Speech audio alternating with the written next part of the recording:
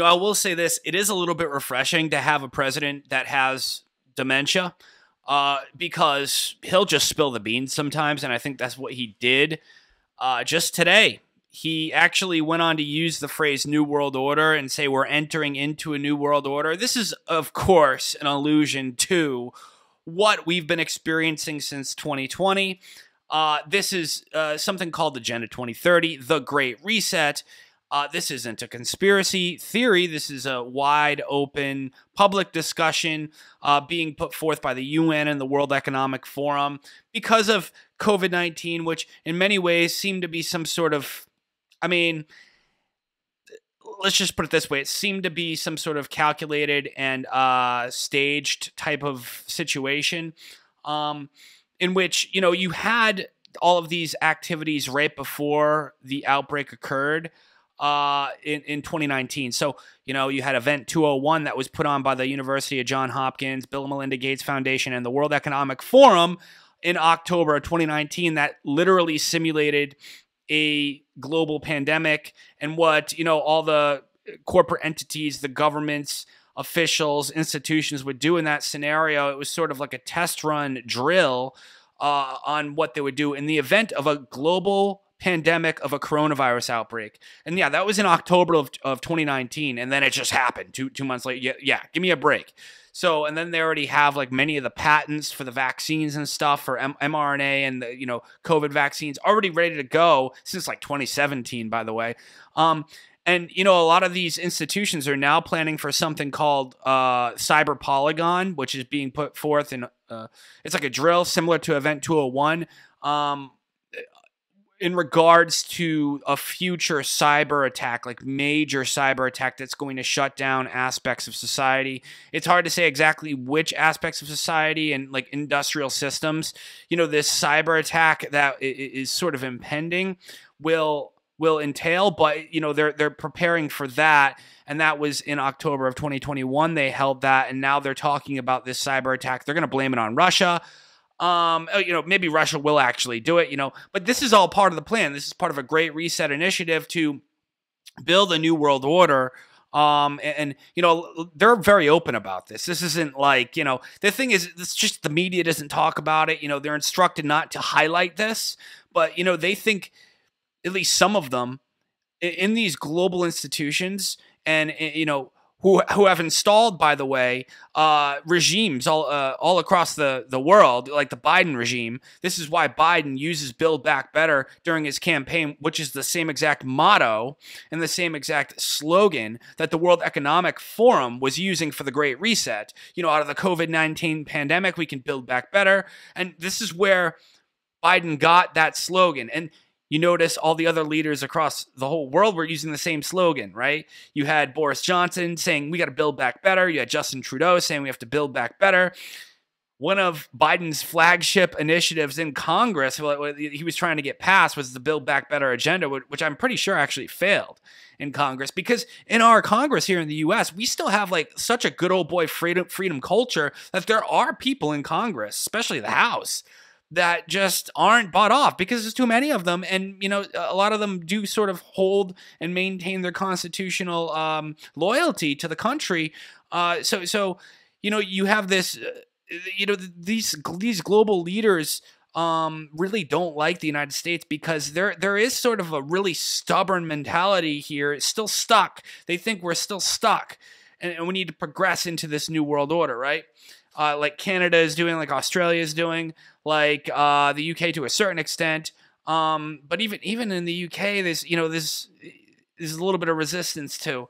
So we have this going on, and a lot of these events we're seeing, a lot of it is planned. So let's talk about what Biden talked about earlier today, talking about we're entering a new world order. This was deemed to be some sort of conspiracy theory buzzword now since George H.W. Bush used it in, I think, 1991, where he discussed, we have the real opportunity for a new world order after the fall of the Soviet Union and all of this. And like, we are, 1,000 points of light. We can do this. It's a world of where it's governed by the rule of law and not the rules of the jungle and all of this. Of course, these are all just platitudes. They use a lot of this, right? It's all about control, but they use these platitudes like we got to save the earth and we have to make it so everybody plays fairly, and we have to build a sustainable future that is very highlighting inclusivity and equity. They love that inclusivity, equity, racial justice, and these are just empty platitudes. That's what they are. But hey, let's play this, okay? Yeah, people are having a field day with this. Biden saying the New World Order today. So check it out. We are at an inflection point, I believe, in the world economy. Not just the world economy, in the world. It occurs every 3 or 4 generations. As one of the top military people said to me in a secure meeting the other day, 60 million people died between 1900 and 1946.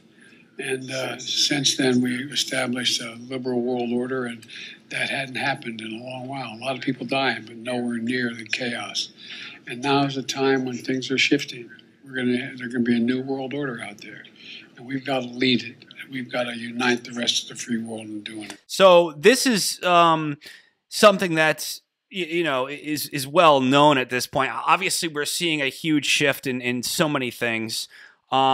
Not only inflation and gas prices and all of this, but you had with the COVID-19 sort of pandemic, this new initiative come about where the normalization of the government having control of your everyday life, it's really getting people used to that.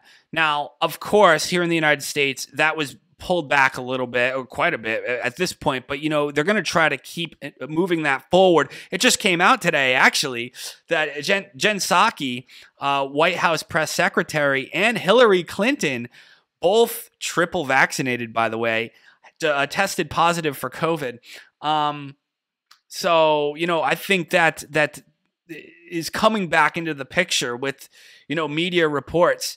And I think you're going to see it reemerge, especially next winter.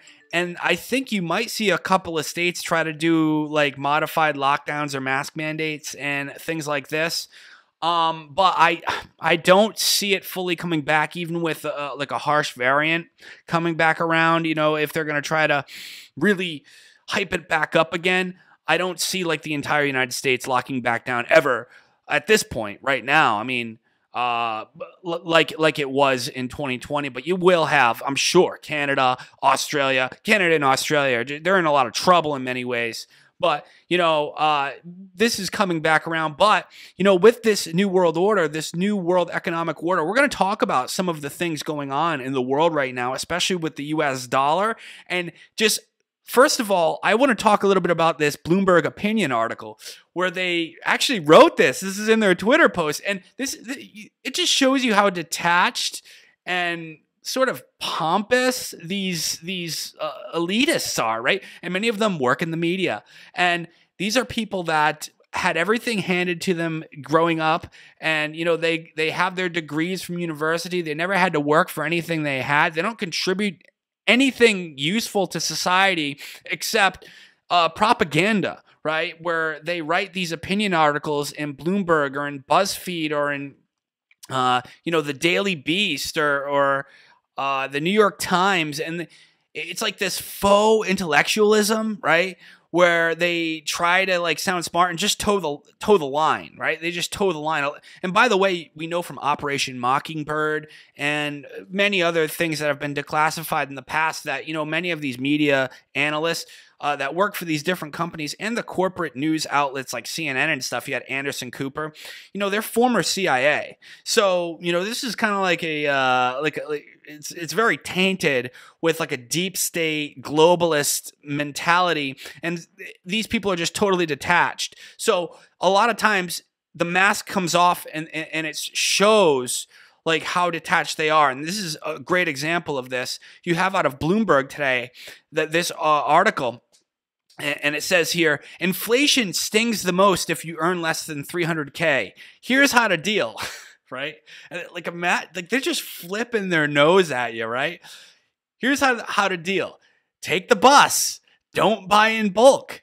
Try lentils instead of meat. Nobody said this would be fun. Like, get used to it. So this is their answer. Like, these are supposed to be our leaders, okay? These are supposed to be the people that figure out how to fix this. Instead, they tell you that, look, just start eating beans instead of meat. This was never supposed to be fun, guys.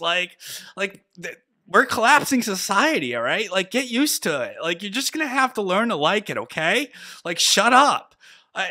Take the bus, okay? Don't buy in bulk. And I don't know why they would tell you to not buy in bulk.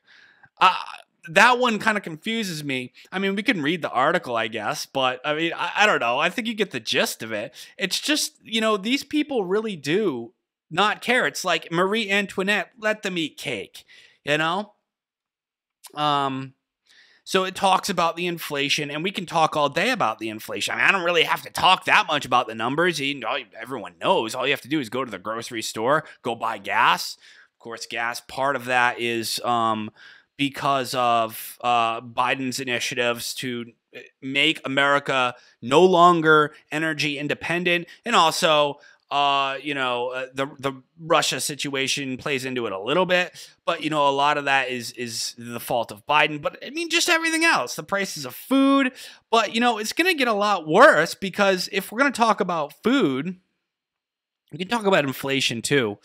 And we'll talk a little more about that. But I do want to switch gears to food here, because this is going to affect you directly. And this is something I really like to talk about things like this, because it's like I have a stake in this, big time. And, no pun intended there, because I have a stake in this, though, because, I just switched back to carnivore.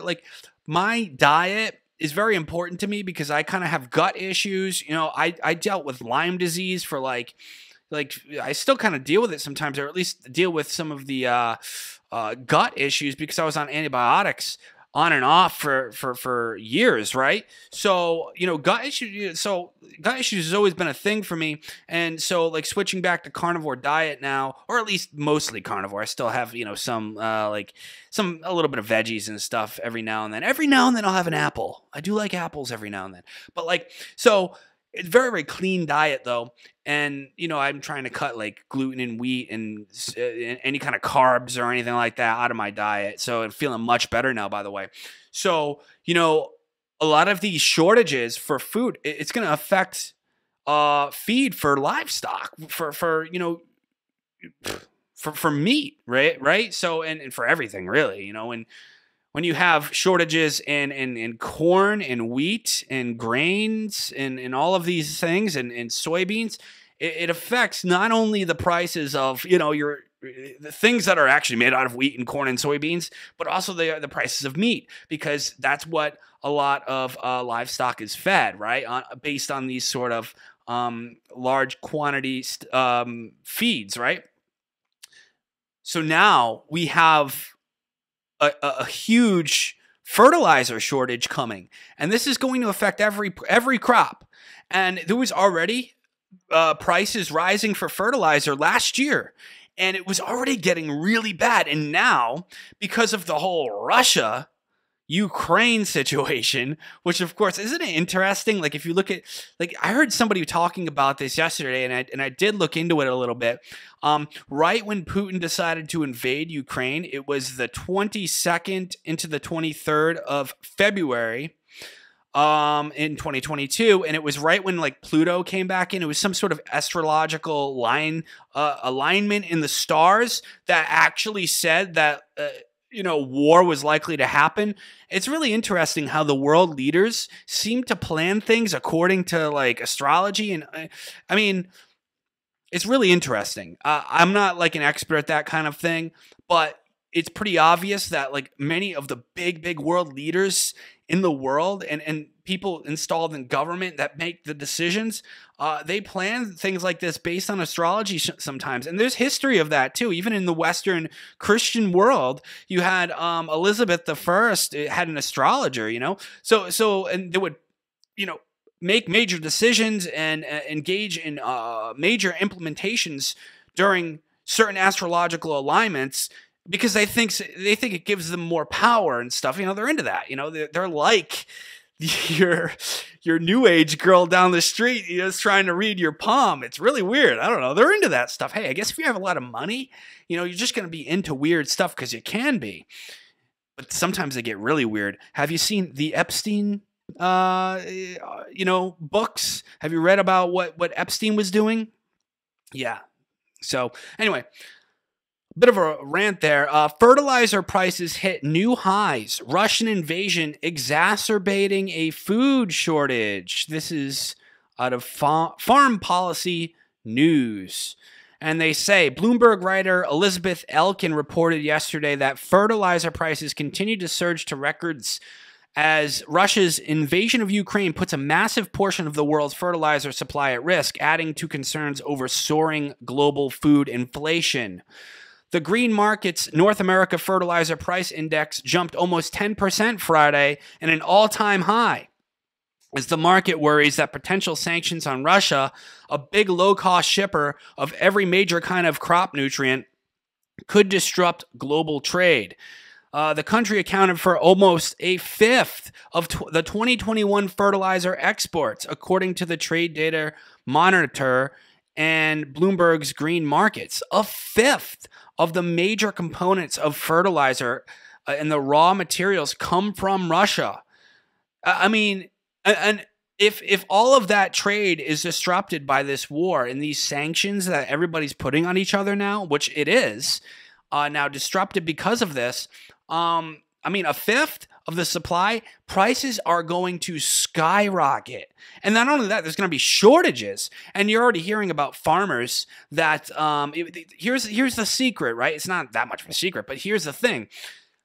A lot of these crop shortages and all of this that's going to happen isn't going to come to the fall. Till this fall. So, a lot of these crops are being planted now. They're starting them now, and they yield many of the crops at the end of the summer and into the fall. And this is when you're going to see all the shortages, not only prices skyrocket because of a shorter supply, but also shortages in and of themselves where no matter how much money you have, there isn't going to be enough food to feed the livestock, to feed you, to do anything. And this, especially in the developing world, it's going to get bad enough. In the developed world, here in the U.S., we have a lot of farmland and stuff. So, and a lot of people can grow their own food, but, there's going to be a major lifestyle change coming for people.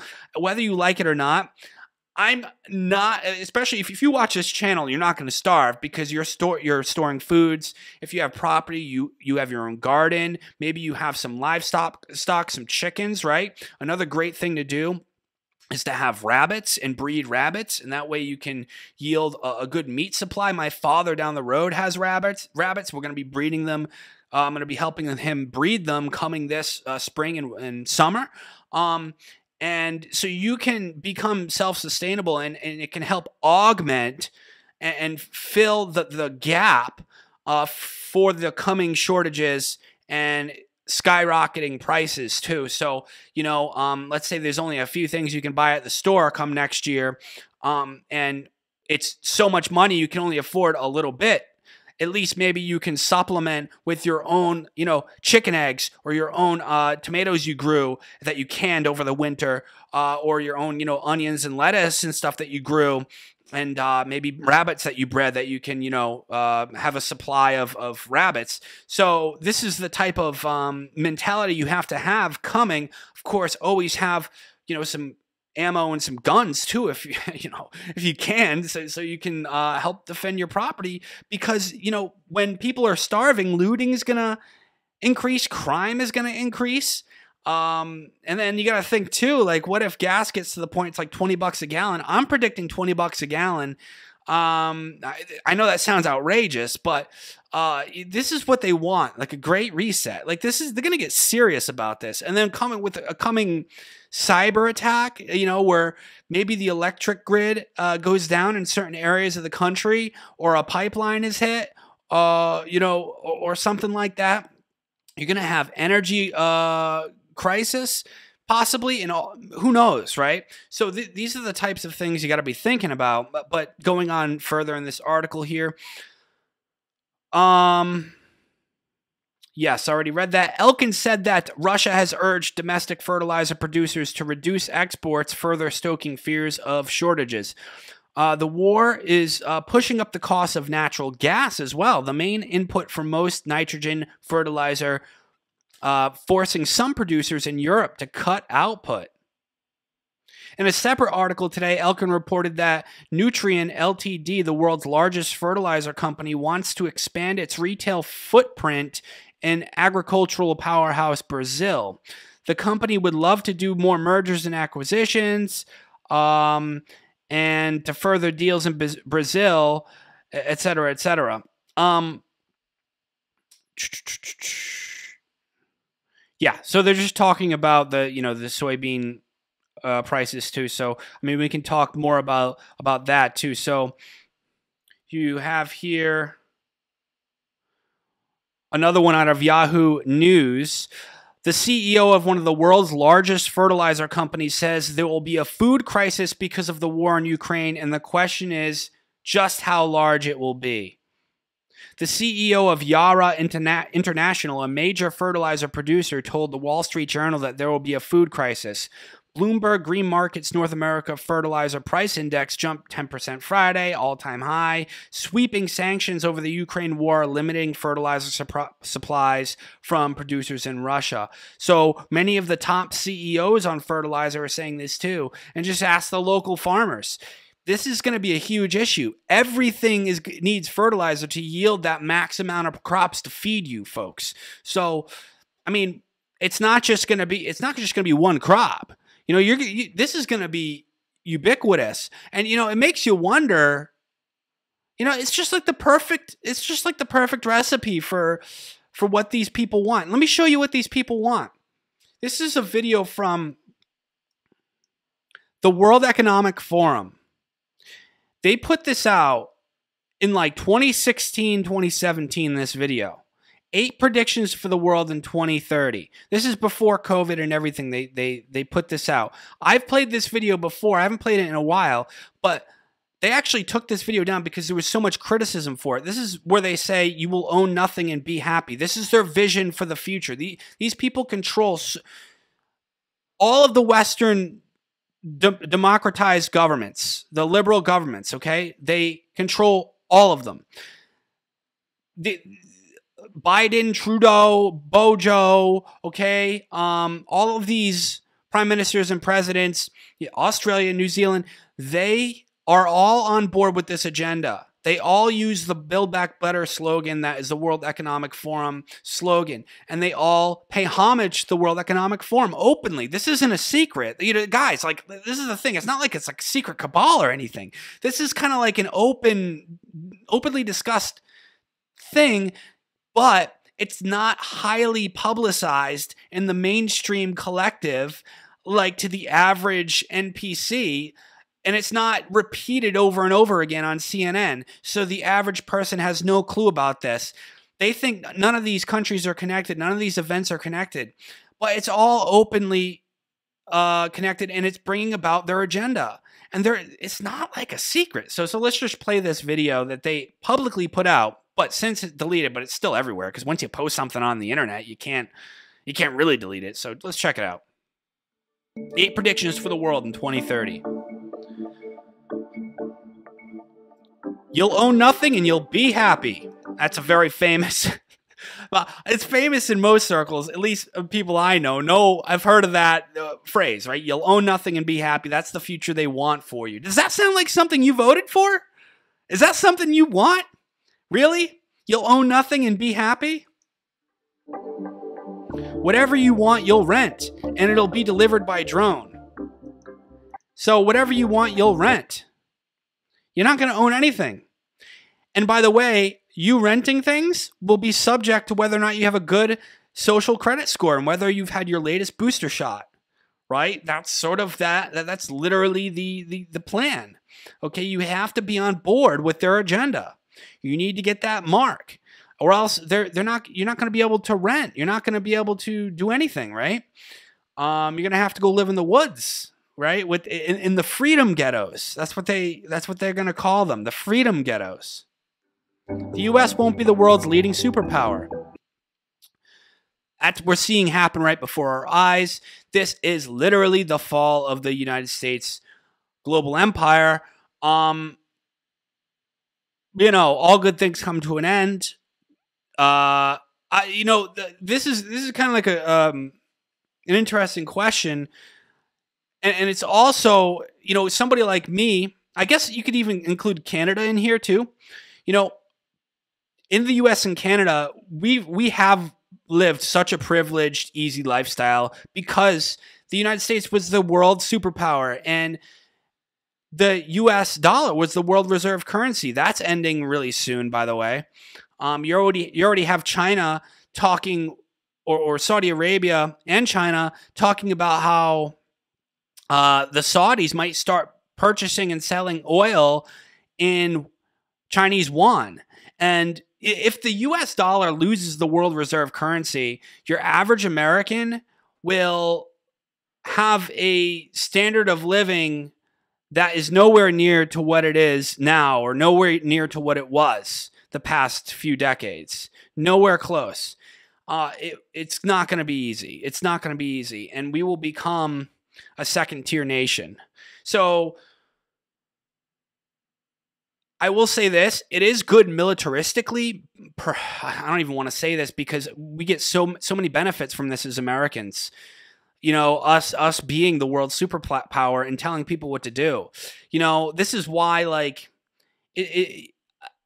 at the same time, I don't think we should be doing so much of that, but I would love to see the global reserve currency remain as the U.S. dollar, and I would love to see us remain as a global superpower because it benefits me.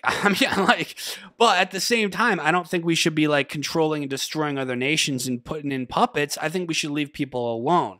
So, it's a double-edged sword, I guess. But anyway, a handful of countries will dominate. Notice what flags are up there.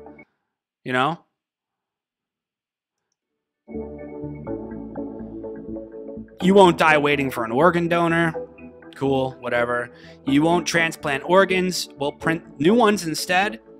And again, they always mix in these sort of empty platitudes that make this whole agenda sound great, even though you'll own nothing and be happy.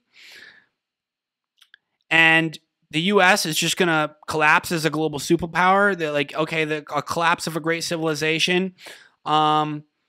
Everything you'll get, it'll be delivered by a robot and you're going to rent it. This doesn't sound like anything. Nobody voted for the world. The World Economic Forum, it's just, they just declare, it was invented by Klaus Schwab. They just declare their own power. It's just yeah, we're the World Economic Forum. Nobody votes for them, Klaus Schwab, he it goes back to the 70s, but this is it's just so unfair. You'll eat much less meat. See, that's another huge part of the agenda, guys. And it's funny how in 2020 and even in 2021, a lot of these shortages you saw, especially during the pandemic when the lockdowns happened, it was meat shortages, and that's going to be probably the number one thing that rises in price because that is designed that way. That's going to be the number one food, that is going to be the hardest to come by and the most difficult to buy, which really pisses me off.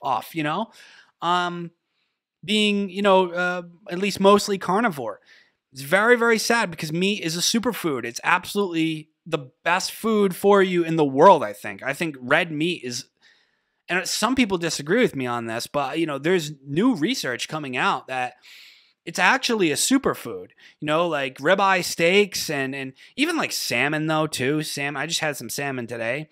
Eggs, these are all superfoods. These are great foods. You can live off these primarily. Just get a little more fat in there, and you are good to go, and you'll be as healthy as a horse. So, all these nutrients too you can get from meat. They want to cut meat out of the global diet because they want you dependent on them, and they want you weak and easily controllable.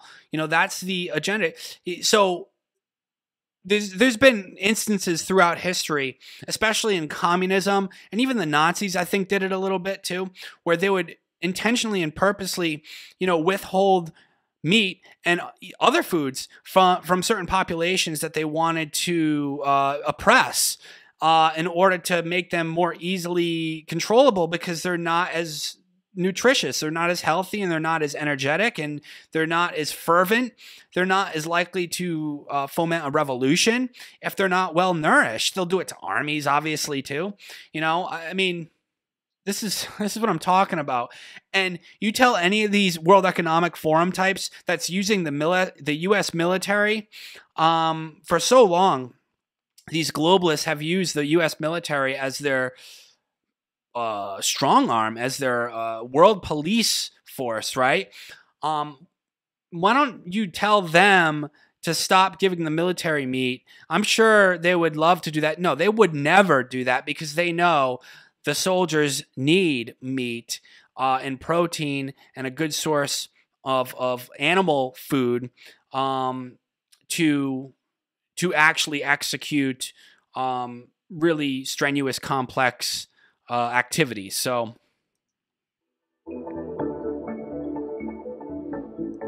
they're talking about meat still here, an occasional treat, not a staple, for the good of the environment and our health. Give me a break. And they always use that empty platitude too. Oh, it's for the good of the environment. Guys, it's all a scam, okay? To use as a pretext to be able to take away your freedoms and then take away your life, your lifestyle, eating meat, for instance.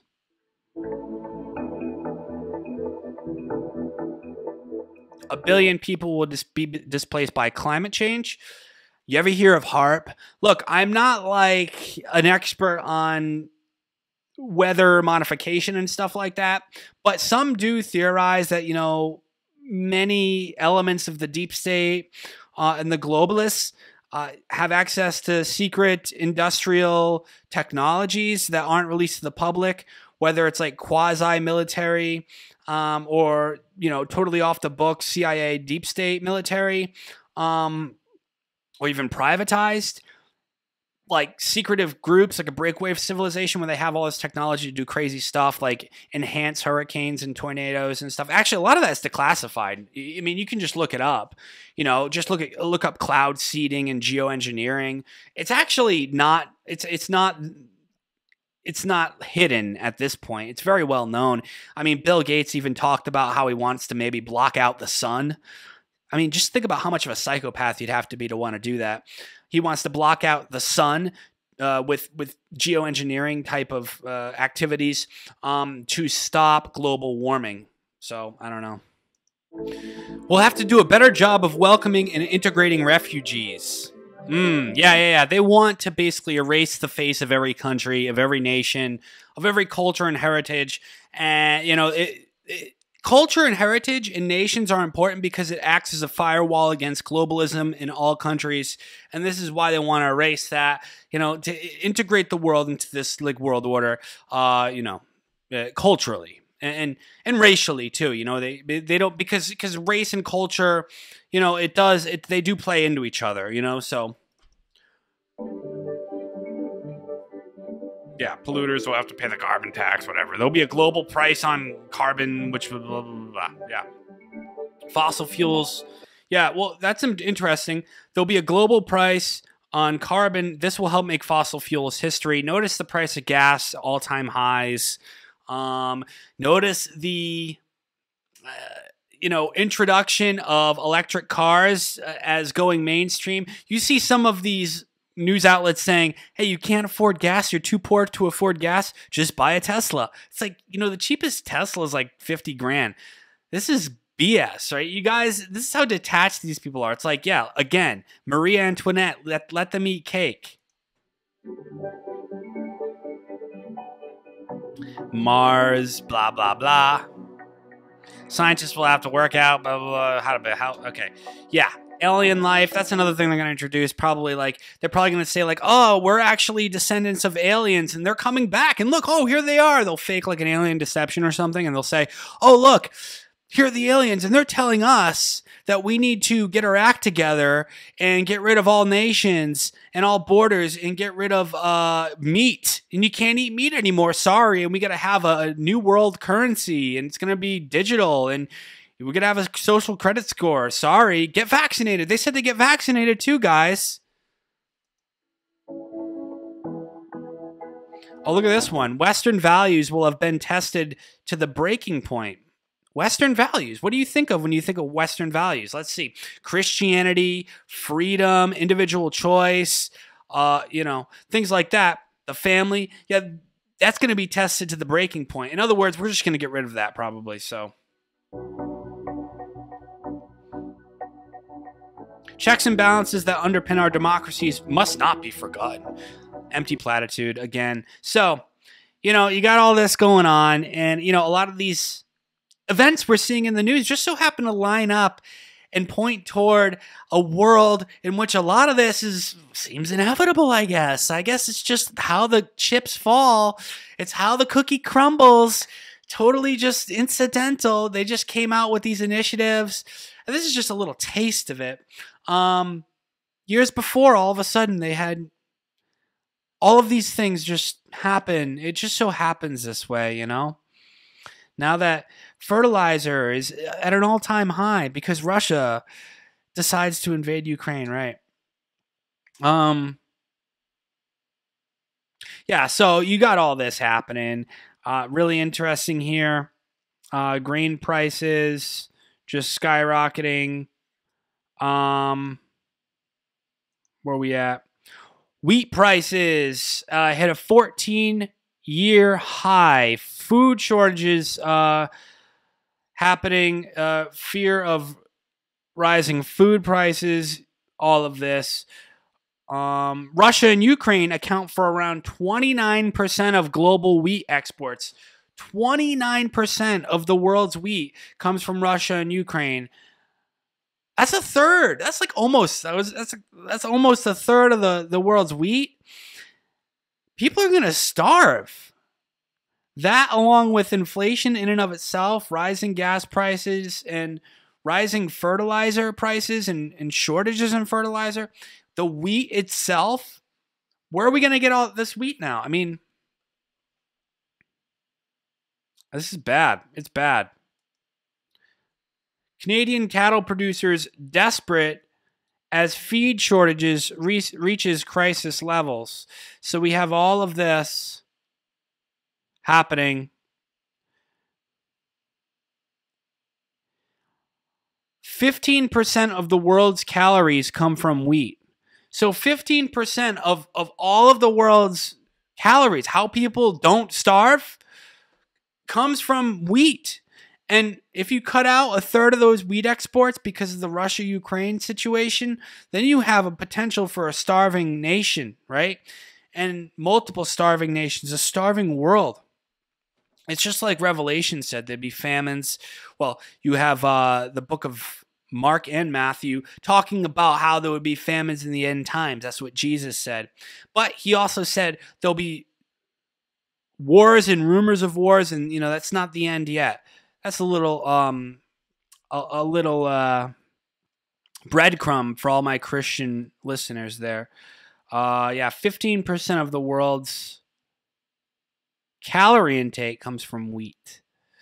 So now, while all this is happening, you have this really interesting statement from the White House. It's from Ann Neuberger. She's the United States Deputy National Security Advisor for Cyber and Emerging Technology. So check it out. This could exacerbate the situation even worse, particularly in the United States. Urging private sector partners to take immediate action to shore up their defenses against potential cyber attacks. We've previously warned about the potential for Russia to conduct cyber attacks against the United States, including as a response to the unprecedented economic costs that the US and allies and partners imposed in response to Russia's further invasion of Ukraine. Today, we are reiterating those warnings, and we're doing so based on evolving threat intelligence that the Russian government is exploring options for potential cyber attacks on critical infrastructure in the United States. So there you go. They're sort of spelling out what's going to happen. You know, it's really interesting. I don't know, like, and it's always going to be impossible to tell. You know, when it does happen, it's certainly going to happen. Just so you know. So I am predicting in either April, May, or June. I mean, at some point between now and the end of this year, you're going to have one or multiple major cyber attacks occur on the United States infrastructure. Which infrastructure? I can't say for sure, obviously. You know, I have some theories. Maybe it could be something in the food supply to do with, you know, manufacturing in that regard, or production, possibly oil supply, gas, you know, the electric grid, the energy sector in some other way. I mean, it could be the financial system. I don't really know, but this is definitely coming. When they make statements like this, and then, by the way, just like with Event 201 that I mentioned, where you had Event 201, then a couple months later, you had the exact thing that drill was training to prepare for. Of course, it was put forth and held by University of Johns Hopkins, Bill and Melinda Gates Foundation, and the World Economic Forum. Right? These are the same people that will take a crisis, not let it go to waste, at least for their ends, and implement the exact measures they've been talking about implementing for decades, and, you know, been foaming at the mouth to put forth in society. So all of these things like vaccine passports, etc.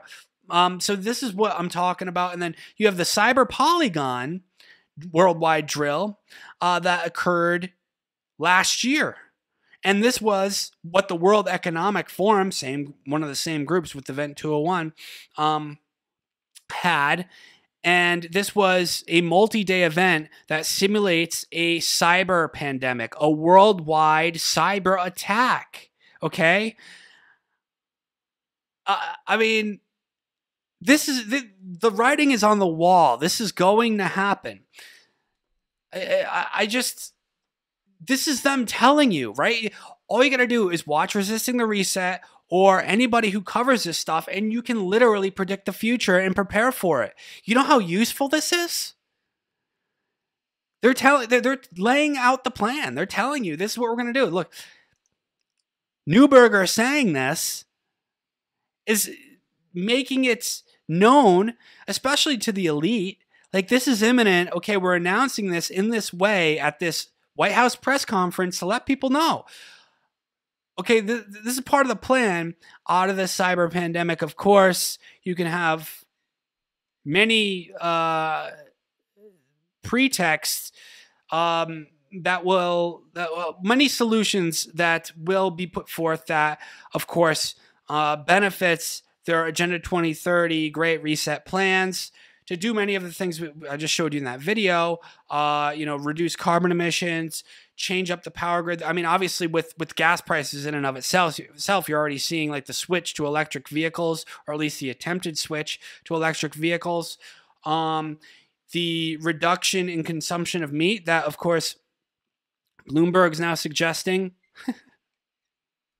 because of all this, right? And this is, you know, this is how they change the world. Now, the next thing we're going to see as well is obviously more inflation. That's inevitable. We all know that. That's not going away. That's not a secret. Even the Fed came out and announced, like, okay, inflation is going to continue, guys. Remember when they said it was transitory? Like a year and a half ago, they were saying the inflation's transitory. It's like for a few months. It's going to be fine. It'll stop. Don't worry about it. I thought they were the experts. I thought they were the ones that like knew what they were talking about. I'm the guy on the internet screaming like this isn't transitory at the time. This is going to keep on going. It's about the collapse of the dollar and the introduction of a digital currency, a CBDC digital currency controlled by the Fed, centralized, not decentralized like Bitcoin. I've been talking about this for so long, but I'm the conspiracy theorist and weirdo, even though I turned out to be right and they were wrong. Okay. Inflation at its highest rate in 40 years. The data for February suggested basically like an 8% inflation rate for that month. Oh, I mean, you can't make this stuff up, you know?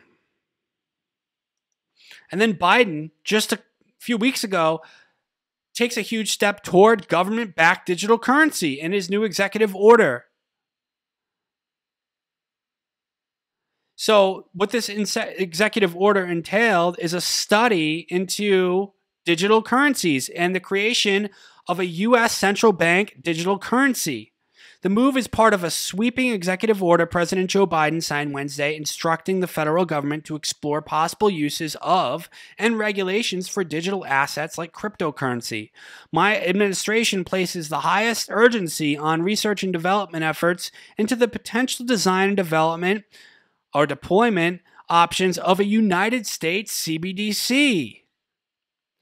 The order asks for a wide variety of agencies to begin research and submit reports on a variety of issues surrounding digital currencies, from design and security to financial and societal impacts. We know that the implications of potentially issuing a digital dollar are profound.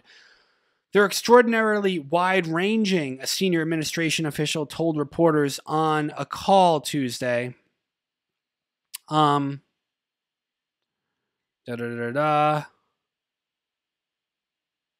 So I'm just seeing if any more of this is actually relevant, what I want to talk about here. The Fed published a white paper in January about potentially creating a CBDC that would complement existing payment systems. It found that the CBDC could make payments cheaper and easier for consumers, but might also pose a risk to the stability of the U.S. financial system. Et cetera, et cetera. So the U.S. would not be the first country with a digital currency. China has introduced its own CBDC, with more than 140 million people having opened digital wallets. And many other countries have either enrolled out or have either rolled out or are developing digital currencies. The Bahamas Sand Dollar is considered among the world's successful digital currencies. By the way, China's digital yuan has an expiration date on some of its currency, so you have to spend it by a certain time. Total control. They're able to shut down at whim anybody who opposes the state or opposes their financial system in a way they don't like, whether it's politically, whether it's ideologically, whether your social credit score isn't high enough. They'll just shut down your wallet. They'll just make it so you can't do anything, right? It's all centralized, and that's the difference. See, a lot of people will say, well, Bitcoin was put forth by the CIA. I'm not even saying it definitely wasn't. I mean, maybe it was, but one thing you know about Bitcoin for sure is it's decentralized. There's no central controller. I think things are just more obvious and plainly stated than a lot of people want to accept. When you have Bitcoin and the government, at least for a long time, didn't like it, yeah, the creator is anonymous, which is a little shady, but it's actually better that way, because if they weren't anonymous, then anything they say would affect, the public perception of Bitcoin. But, it is decentralized, and the government doesn't really like it because they can't control it. But they're going to take that technology, the distributed ledger, and they're going to, in their own satanic fashion, sort of invert it and make it centralized so that the Fed controls it, and they have total control and oversight of the currency in that network. So it's like the opposite of Bitcoin in a way. And they're going to make it so that's the new digital currency that they want everyone to use. So it's kind of like what they always do with like great art or great technologies or great cultural things or even religions, things like this. They'll take all of that, all the great things that humanity builds and invents and creates, and they'll invert it in their own way to control people and to enslave people. So that's sort of like how I see it. And this is all being done through something called the Hamilton Project. So the Hamilton Project is basically a test run and a study into how they're going to implement the new digital dollar, CBDC. And I'm going to read here out of this article. The MIT and the Boston Federal Reserve give digital dollar, CBDC, a modest test run. Blockchain-based architecture was deemed not a good match as researchers weighed several technological designs. The world recently got a sneak peek at what a digital dollar, or at least one component of a hypothetical United States central bank digital dollar, might look like, courtesy of the Project Hamilton. By the way, Hamilton was one of the founding fathers of America who wanted, from the start, to create a central bank basically controlled by private bankers, and the other founding fathers told him to go screw, and that it was a really bad idea, and they fought tooth and nail. And in fact, the War of 1812, I believe, well, I don't know, no, actually, it was a little bit after that. Colonel Jackson was the general, one of the generals during 1812, the War of 1812, but then he became president, and one of his flagship initiatives was to keep out the central bankers from the U.S., and we didn't have a central bank, or at least a privately controlled central bank in the United States until 1913, where Woodrow Wilson totally sold us out to basically a global private independent central bank financial system that, this group of bankers just had the authority to do whatever they want in terms of our money supply and interest rates and all of that. So Woodrow Wilson, a total traitor to the country. Andrew Jackson, one of the greatest American heroes of all time. So just a little history lesson there. I'm not like an expert at that kind of stuff, but I mean, it's pretty well known, a lot of this. So, moving on to the article. A collaborative effort for the Federal Reserve Bank of Boston and the MIT Digital Currency Initiative. That's the Hamilton Project. The results of the project's first phase were originally expected last summer, but were released on February 3rd. The project, announced in 2020, is named in honor of Alexander Hamilton, the first U.S. Treasury Secretary, and Margaret Hamilton, an MIT staffer who contributed to NASA's Apollo program. We can all trust NASA, right? Researchers developed two open-source models of transaction processing software called OpenCBDC for the Technology Agnostic Project. The researchers note in the project's white paper that technical and policy changes are highly interdependent, and that these choices are more granular and with more permutations than commonly discussed. Only one of the models used distributed ledger technology. Distributed ledger technology is like the decentralized distributed ledger, which is good in my opinion. Again, only one of the models used distributed ledger technology, but it turned out to be less satisfactory with this technology described as not needed. So the whole point here being they don't want a decentralized currency, right? They want a centralized, highly controlled currency. It's really interesting too that of all the models they ran for their CBDC, they only even tried one that had distributed ledger technology. Yeah, because these guys don't want that, right? They don't want to, that's why they only tried one model with that. It's like, we got to pay at least some homage to it, pretend we tried, And and then they came to the conclusion that it's less satisfactory and it's not needed, right? Yeah. It is needed if you want people to trust it and actually use it, but okay. The distributed ledger model was not a good match, quote unquote, for the project due to its performance. The project assumed administration by a central actor, of course, right? and the model was modified accordingly. However, it created performance bottlenecks and the requirement that the central transaction processor maintain transaction history slowed throughput significantly. The alternative model's two-phase commit architecture supported a range of potential privacy options without central storage of transaction history, although the researchers acknowledged that it presented greater challenges for auditing. The distributed ledger model had a peak throughput of approximately 170,000 transactions per second, while the competing model, which processed transaction in parallel on multiple computers, had a throughput of 1.7 million transactions per second and showed linear scalability with the addition of more servers. So obviously, one of the downfalls, and this is well known in the crypto space, by the way, one of the downfalls of having decentralization is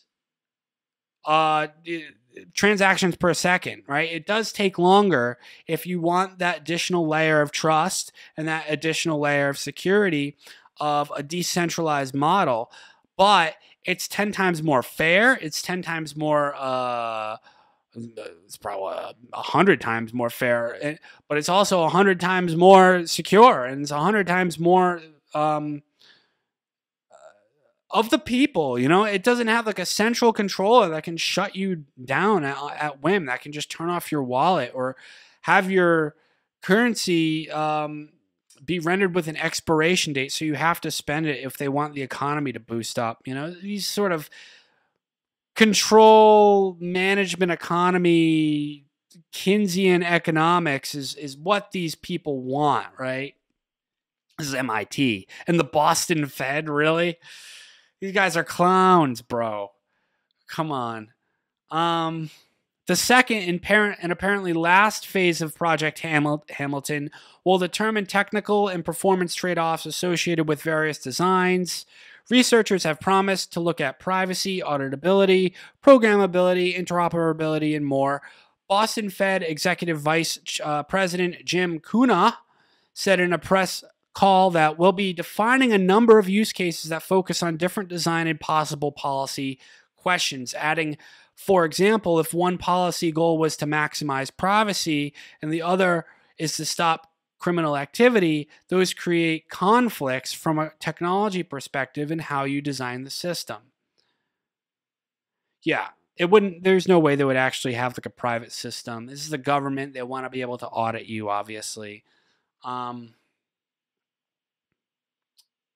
So the release of the Hamilton Project Phase 1 results come simultaneously with China's attempt to scale up its rollout of the digital yuan at the Winter Olympics. The contrast between the United States and China level of CBDC development could not be starker, and those behind Project Hamilton took pains not to overstate the project's place in American CBDC development. MIT Digital Currency Initiative Director Naha Narula said in a statement, "It is important to note that the project is not a comment on whether or not the U.S. should issue a CBDC, but work like this is vital to help determine the answer to that question," she added. The policy conversation around central bank digital currency is still in its infancy. The scattershoot, by the way, World Economic Forum is heavily invested in this too, not just here in the U.S. with MIT and the Boston Fed, all that.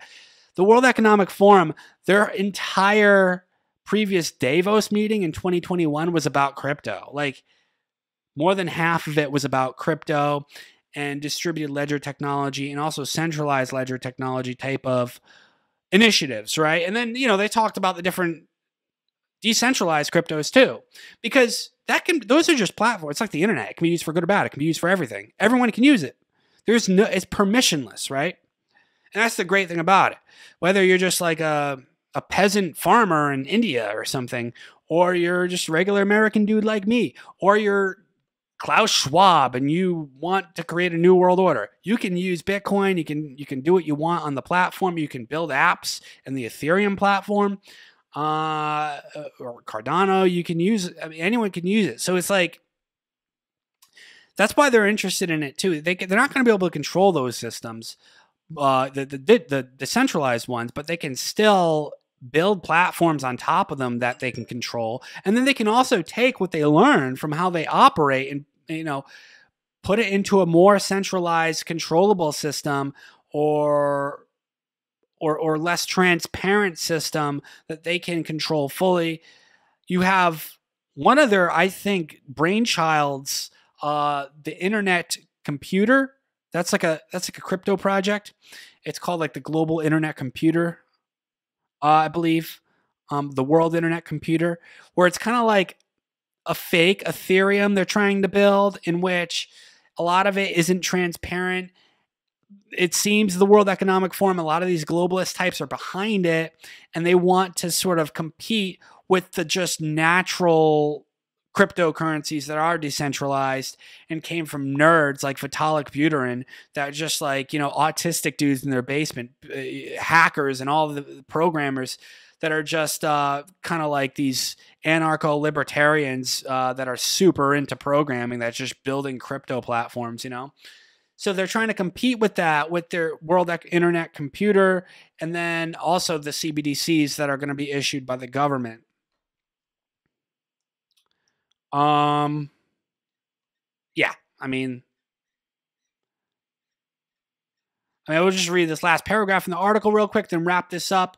The scattershot nature of that conversion is apparently at a glance. The Fed steadfastly refuses to take a stance on a CBDC, reiterating its neutral position in a paper released last month.